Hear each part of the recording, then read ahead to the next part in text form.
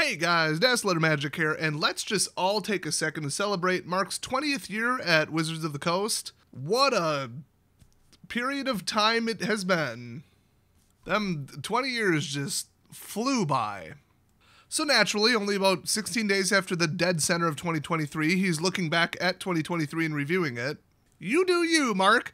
So, he does the highlights, the lessons, and then, like, some other stuff, and breaks down each set, and it's usually, like, really accurate while also being really misleading and really half-truths. I guess that's the way to do it. Like, he cuts it down to what really went wrong, but then tries to, like, also cover his own butt, and then we don't know if he's, like, misinterpreting it or if he just got so close, he's, like, at the finish line, he just, like, sits down. I think that's the best metaphor for it, so... Since this year was awful by financial metrics, customer satisfaction, everything, it was an utter disaster. Let's just skip the highlights because, like, we leaned well into nostalgia. We were bold in set concepts. Okay, I think we can all agree we can skip that and go straight to the lessons. So the overall Magic design, the 3 lessons that he says they learned were the sets were a little too creatively insular. So what does he mean by that? He says, this is the flip side of the sets being so nostalgic. I think we were a little too insular in our themes this year. If you'd never heard of Dominaria, which remember, like, when was the last time we were there? Seriously, just saying. The Brothers War, the Phyrexians, any of that, or if you weren't aware of all the planes of the multiverse, this year was a bit daunting. Yeah, it was a little bit of fan service, but with this level of lore, you know, you either learn it, get back into it, or ignore it. I mean, I don't really have a problem with that. Unlike past years, they remembered to have somebody write the lore at all. Unlike Battle Bond and I want to say those other 2. I can only think of one, but I feel like there was 2. Good for them. Small steps. But he did mention that, like, they didn't do any, like, genre clusters or story tropes, as he put it. So just, like, really simple, oh, I get it. And he's framing that as a bad thing, so okay. And he says, every single set this year came with a little previously ... explanation, and that's not ideal for a game that's growing as fast as Magic. That's why they need to cycle through some of the oldest people there and stop looking back and get some fresh ideas. Mark is clearly out of good ideas. I think we learned that in Ikoria. And he says, yeah, it's crucial that new players find things to identify without a lot of reading first. Because I guess if I were to infer what he meant by that, because his statement does stop there, because they're not going to. Now remember I said he gets to the bottom of it, but also tells half-truths. You need people to be interested in the game at all. You need the current players not to be quitting and bad-mouthing it online constantly and saying how much they hate it, it's too expensive, too many sets, wallet fatigue, out-of-universe garbage that's now an Eternal, no ban list, out-of-control power creep, 1 extra year tacked onto the rotation, and a complexity level and an entry-level minimum price point that is so ridiculous that now, I mean, fast forward past like 2021 into 2023, nobody plays competitive standard constructed. I never thought I'd see that day. Nobody is holding that for FNM. Standard is dead. The only thing that's keeping it alive is Arena, and people are leaving that in droves. So, saying we need people to not have to read the lore. You don't have to read the lore to play the game, okay? In fact, you don't even need to play the game to read the lore. It goes both ways. So to say, we need new players to be that, and that should be like a high priority. No. You need them to not have, like, for every 3 people that leave the game, 1 person joins the game. And nobody's teaching their friends how to play right now. Because 1, there's nowhere to play. And 2, there's nothing to play. Because Standard is an embarrassment. You need a computer to track what the hell's going on. And then you just get beat by an all-control deck or a blitz deck. It's sunk down to that, and then some really obnoxious overpowered mid-range. So unless you really like drafting, or really like, I guess, formats that you police yourself, which don't make WotC any money, yeah, this is why we're in the place we're in, and it's getting worse. Magic's gonna be dead in 5 years, that just is a fact. But he's concerned about the level they might have to read. Oh boy. So next up, the sets were more polarizing than normal. He starts with, while I'm a big believer that individual cards, themes, and mechanics can be polarizing, in other words, he thinks it's a positive thing, if you were to like read that a different way, we must be careful how polarizing entire sets are. We want our sets, especially the premier ones, which is standard, to be a product that has something to offer for every Magic player. Yeah, not everybody enjoys control at a complexity level where you don't even know what number, what boost, and what delayed trigger and this with that, and I could play those real heady games, but it gets real annoying when you try to teach somebody new to the game them. And now that Standard, like the Premier set, literally that's what they call it, the Premier League format, whatever, is unplayable and untouchable and unapproachable, you're screwed. It's dead. And going to a 3-year rotation was the last thing you ever possibly should have done. But he goes on to say, I appreciate the boldness of this year's sets and how focused they were in their vision, but we must also ensure we're not creating premier sets that make too many players go, I'm sitting this one out. Once again, he's half right and he's telling a half truth. People are like, I am not going to play in a mono black discard format. I'm not going to do that. Get rid of this crap. Liliana. I'm not playing against a 3-drop that takes cards out of my hands repeatedly and gets rewarded for it. I'm not going to do that. That card should have been banned in Modern. Phyrexian Obliterator. You literally just can't play against it. Hadi Jin. You extremely literally cannot play against it. You're not allowed to play your deck against it. You won't resolve anything. You won't stick anything. When you do, you won't be able to remove their 5/5 ward threat. And then they're drawing cards on top of it and getting rewarded for it. And then we get to enjoy that for another year. Like, do you see where this is going wrong? But he's saying, oh, polarizing entire sets. Yeah, there were sets this year, or in 2023. It kind of reaches into 2022. I guess Mark doesn't know how time works or calendars, whatever. But, like, compared to other sets like Ikoria, where people are like, this is trash. Companion is garbage. Get it out of my game. I'm quitting. Compared to that, in his recent memory, his biggest screw up in the last 10 years, easily, where he went on a 19-hour Twitter rampage against the fans, trying to defend it, and then, like, apologizing, finally saying, fine, you guys are right, it's inherently bad, fine. That's what it took for him to stomp off like a little toddler and have a tantrum for almost a full day. And he's saying that 2023, the sets were too polarizing? The mechanics were pretty mundane, dude.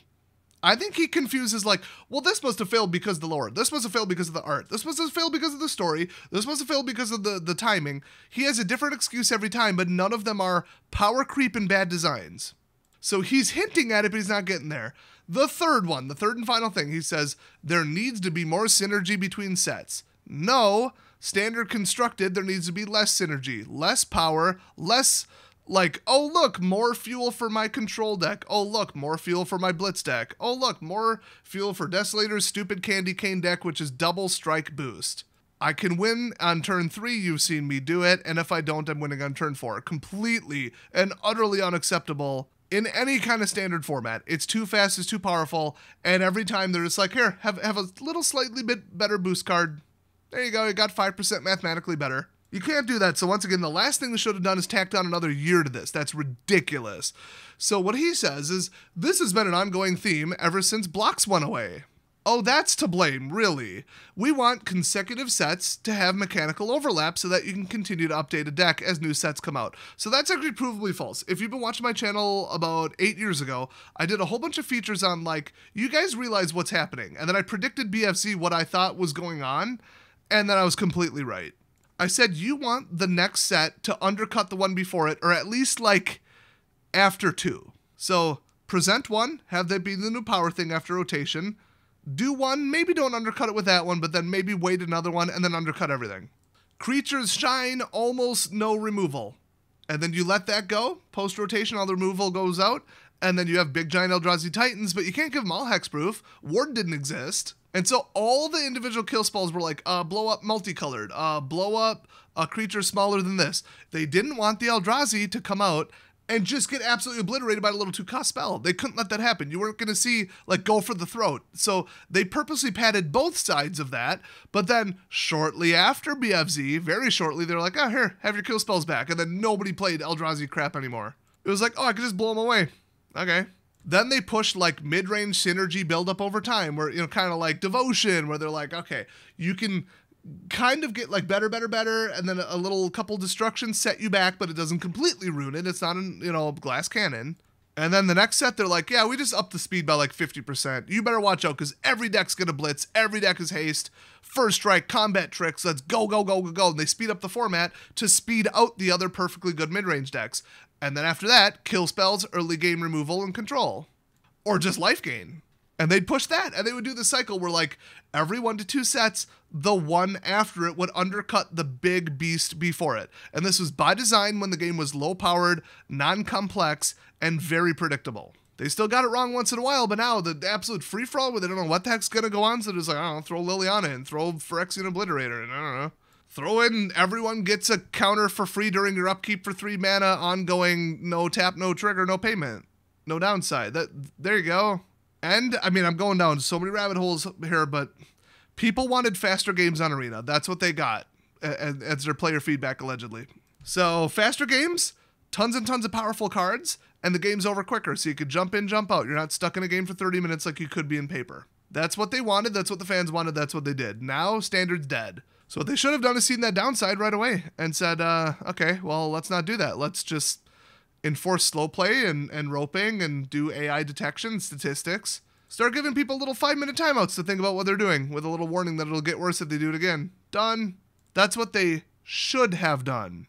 Or brought back Extended, because Modern is a beast. There's all these things they could have done, but him saying we need more synergy between the sets, we need everything to build on everything, well, then it gets more powerful, more synergy, more powerful, more synergy, more powerful, more synergy, and soon you can only play 3 decks. If you play anything else, you will lose. So what they actually need is less synergy, and not just less synergy, but actively destroying the sets before it. That's what worked for years and years and years, ever since I started playing, since 2013 onward up to, I want to say, 2017-ish. So he knows that. He's been around that long and he's a designer. He knows darn well that what he's saying isn't true, and that's what really pissed me off about this. So he says, we did have some mechanical themes like artifacts, Phyrexians, etc. run through multiple sets this year, but we also had other themes that were too linear, too focused on a single set. But that keeps it from getting out of control when you have like 14 sets legal, Mark. I'll admit this is a hard problem to solve as each set has so many different factors that it has to address. Let's just focus on that for a second. Yeah, if they go way too draft focused and make it balanced for draft, they miss stuff like Coco. That's the one that they admitted. They built it for draft. They thought it would be a fun little stupid thing that nobody would play. And I could name about 4 other cards that they openly admitted this was built for draft. Oops. Then it got into constructed and just wrecked everything. Focusing on 2 different goals at once, you're going to make mistakes, and they shouldn't have. I'm not saying draft should go away, but I'm saying that standard constructed, the thing that people actually play way more often, should take huge precedence over draft, and if it's a bad draft set, oh well. Drafters factually do not spend more money than standard constructed people. That is absolutely proven. In paper. So yes, he says, many different factors it has to address, but it's something we need to learn to do better in the world of each set being played in Limited by itself. Oh, he actually mentioned it by name, Limited. Wow. So if you're, once again, read between the lines of what he said, draft killed standard constructed because we focused on that too much in some sets. Oh well, oops. Gotta get those short-term gains, drafting on Arena, because you gotta pay every time. Drafting on MTGO, because you gotta pay every time. How's that working out for you in a business model? So he does break down per set what went wrong. So Dominaria United, I'm just going to go over the bullets, not like go way into this, but lessons learned from that. The set felt a bit generic for some players. It's Dominaria, get over it. The set had a number of flavor-related issues. Like there were legendary creatures in the set, but some players felt not enough of them had lore built around them. Nobody cares. And oh, some people wanted more Weatherlight crew in the story. That has nothing to do with if the set sells. That's just like whiny people who care about the lore in the story, may or may not even play the game, and will anyway. It doesn't matter. And then you went and put Walking Dead and Transformers and crap and My Little Pony into Commander. So where was caring about those people's thoughts and feelings then, okay? I know those people took it the hardest. And then third, Limited had some issues. What, that I keep winning at it? Is that if you don't draft black-white, you just lose? Okay. I've done more drafts of Dominaria United than any other set ever. So when he says some players felt it was too easy to splash other colors of mana, claiming that too many players were playing some variation of green domain, so green plus other stuff, having a green base splashing other colors for the domain cards, there was also some certain that there was a bit too much recursion. Graveyard recursion? There's like 3 or 4 cards and they're all in black. Black is really dominant, but if you don't pair it with white, you lose. So like, yeah, draft black, white, and win. I mean, it was just like Midnight Hunt. Draft, green, red, or lose. Those were your 2 options. Oh well, you done messed up. In quick drafts, it's absolutely hilarious and kind of fair and even. In paper, boy, everybody who goes those colors loses because you're splitting it. But for him to say, no, green was the problem. Green was not the problem. I played up against a couple people that were ranked pretty high that were going green base, especially green splash others, but they were so slow, I just murdered them. And when they got out their big chunky creatures, I would blow them away. Black, white. Control, flyers, which flyers dominated, and life gain and ambush. Like, you could not get beaten by a 6/6 just because it was big and scary. You would just ram into it, boost, survive, death touch, whatever, live through it, fly over it, heal past it, take the hits. It was insane. Spell spamming domain with heavy is-it colors was like the worst I saw. besides my own decks. And like I said, I've got like 5 or 6, 7 and something finishes. So then he goes on to Unfinity. This is hilarious. Some players appreciated that over half the cards were Eternal Legal. That's what he put in highlights. Lessons. Other players greatly disliked that there were Eternal Legal cards in the set. Yeah, more disrespecting of the lore and the seriousness of the game and ruining Commander. Everything. They ruined everything. Who cares? And then the set had too much complexity. I don't know. Stickers had several logistical issues. Did they? Players complained that the stickers were legal in Eternal. Yes, that was a logistical issue, you absolute moron. So, Brother War, what are the lessons, or what are the highlights? Was we upped our bonus sheet game? Dude, just shut up. Just print your Horizon set and your reprint sets and let Standard alone. That is not a plus. Okay, that's crap. Lessons, the set was hard to connect to if you didn't know the source material. That is true, I didn't know what the hell was going on. And I didn't even read the lore because I'm just like, some people are into it, I'm not, and I don't care because I don't know what went on because I didn't play back then. And I run a giant freaking Magic YouTube channel. If I don't give a crap, that's a problem. And I'm mostly into the lore at this point. I still didn't care. He also says, Limited was a bit fast for a set with a theme of giant robots. Yeah, it was hard to get the fatties out. And then the Transformers cards felt out of place. Really? Did they? He's just throwing like backhanded, thinly veiled, passive-aggressive, like, throwing Hasbro under the bus stuff into here. This is, like, the 3rd time. It's hilarious. Anyway, Phyrexia, all will be one. The first highlight is players generally enjoyed the reworking of Poison. Who the hell were you listening to? It ruined the game, and it needs to be banned immediately. Nobody even plays it anymore because of the power creep, but it still needs to be banned. Because after the August 7th ban, people are just going to go back to playing it. Lessons. The Phyrexian flavor was off-putting. People were like, too bleak, quote, icky, and scary is basically what it was. They didn't like them. Okay? The set was too parasitic within the confines of Standard. I'm not going to go into trying to define what he considers that to be, but I don't agree with it. Limited was too fast. I'm not sure I drafted that at all, actually, so sure, I'll take a word for it. March of the Machine. Lessons. The story was too big for one set. Abso-frickin-lutely. The Phyrexians were too easily defeated. I mean, so once again, lore. How about balance? How about the cards? You're bouncing around, dude. You gotta look at why they're not selling it. At the end of the game, Freudian slip, at the end of the day, you make the game, you shoehorn in the lore to fit it. You design a card and then say, what in the lore can we make be this thing? You design a character, and then what in the lore can we make be this thing? You have to start with the balance of the game first. You can't go, like they say, top down, and start with, well, we want it to be this, and then so let's design it this way. Let's start with the lore, and then design cards around the lore, and then hopefully nothing bad happens to Standard and nothing is overpowered. Oopsie, oops.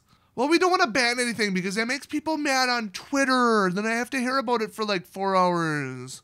And I'm Mark Rosewater, and I can't get off of Twitter. Let's just ramp the power up to make it even. Let's just undercut it with something even faster and even more impossible to beat. And then people just play 3 decks, and people net deck anyway, because that's who I listen to on Twitter is stupid net deckers, not random people. No exit survey for people who left the game, and asking them why to find out that they left because of the people that you're listening to and catering to. But yeah, lore, and then the third one is Limited was too complex and a bit bomby. Yes, it was a disaster. It was rare mythic win, and it was a couple overpowered uncommons. It was trash. And all the synergy was loaded into the rare slot, too. That was annoying. But for him to say the Phyrexians were too easily defeated, did you see the amount of damage they did? Like, they got to be defeated in one storyline. You're not going to blow up the whole plane for like 3/4 of a year. A lot of people died. They gave up their, like, sparks and, like, come on. It was not easily defeated, but yeah, you did have your little female Mary Sue because, you know those females and their battle-hardened, high testosterone, ooh, defeat the enemy attitudes. That's definitely how biology works. And you're gonna cram it down our throats till we believe it. Yeah, maybe that's his little backhanded insult, compliment, whatever, however you want to say it. About how, yeah, it was crap that just one person came up, became a super overpowered Mary Sue super angel, and then just stabbed her in the face and win. Yay, woo. That was kind of BS. But, I mean, if you look at all the different planes and the ways they fought back, it's like, yeah, she just thought Oh, I can take over everyone because I'm perfect and I'm so much better. And look at all my forces. Woo. Oh, wow, this magic, that thing. Now everyone's asleep. Now everyone's doing this. Now everyone's fighting. Now there's dinosaurs. Oh, my God. And then they show up to her door and kick her ass. That's exactly what you would expect to happen. So I do not agree with his assessment at all. One single bit. And he knows the story better than I do. He's just really stupid and lazy. So March of the Machine Aftermath lessons, the set was too small. Shut up, no it wasn't. It was unnecessary is what it was. Most players didn't like paying the same amount for fewer cards. Really. The set was solid, or was sold, pardon me, it was not solid, was sold as story focused, but not much happened story-wise in the set. Yes, it was just a stupid Horizons Masters set. Many players seemed unhappy with the Planeswalkers losing their sparks. Yes, everybody was pissed. Everybody. I was so put off by it. That's one of the major reasons I didn't read the story. So that's it. That's the end of the article. So, he doesn't really wrap it up. He doesn't say he'll do better in the future. He doesn't have a plan to undo it. He doesn't even mention the state of the amount of active players. Nothing. He's just like, oh, there were some pros and cons. It's been another year. Okay, bye. Give me my paycheck. Thanks. I can't wait for him to retire or get fired. It's got to happen eventually. He knows darn well he's not qualified to work anywhere else. He wasn't even qualified to work at this job. But he's that wacky, zany cheerleader guy who's a Steve Ballmer wannabe. If Steve Ballmer had absolutely no idea what he was talking about and had no new ideas and thus designed complete crap and then just started trolling people and only caring about his ego. You know he brought Poison back that one time on Finn because he wanted people to stop saying that it's one of the worst things ever. Like, he himself put mechanics at 7+ on the storm scale, which means we're never doing them again, basically, and then brought them back to prove it wasn't inherently a bad idea, it was just a bad thing. I'm not a bad designer, and I'm gonna prove it to you. And then he posts delusional crap, like I said earlier in the game, where he's like, people like the new version of Poison. No. No, they did not. Losing on turn 3 to my Poison deck unassisted is not enjoyable, you absolute moron, and that's what went wrong the first time. Alternate win concept were too fast with too much boost, and people just play one thing, okay? The first time around it was crap, the second time around it was crap, just admit it, it's crap. You designed a garbage mechanic. Just like you always do, that's why there's a storm scale. Just, you tried something, you went too far, move on, never do it again. He's like, no, revisionist history. I've got to, before I retire, I got to fix my ego. I've got to prove to people that this wasn't bad. I bet he's pushing every single set to bring Companion back. That was his biggest failure in all of Magic history by far, just based on his reaction and his statements. So you'll know that they've completely lost it and just gone off the rails on a crazy train when they let him bring Companion back. So yeah, wish I had better news, but like I said, Magic's going to be gone in 5 years. You're just going to have to deal with it. So thanks for watching, and I'll see you guys next time.